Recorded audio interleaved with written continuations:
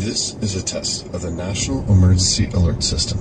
This system was developed by broadcast and cable operators in voluntary cooperation with the Federal Emergency Management Agency, the Federal Communications Commission, and local authorities to keep you informed in the event of an emergency. If this had been an actual emergency, an official message would have followed the tone alert you heard at the start of this message. A similar wireless emergency alert test message has been sent out to all cell phones in the nation. Some cell phones will receive the message, others will not. No action is required.